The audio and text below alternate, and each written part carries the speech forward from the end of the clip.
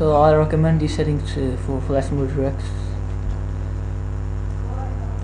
Okay, the smooth vision, HD, anti-aliasing. This should be HD detect. Okay, 4x level samples 12x. Then this one for pixel samples.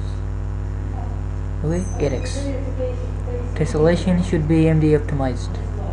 Okay, then catalyst should be disabled. This should get the best results. It's a guarantee, 100%. Okay, so wait for video fresh. Performance should be quality. Okay, and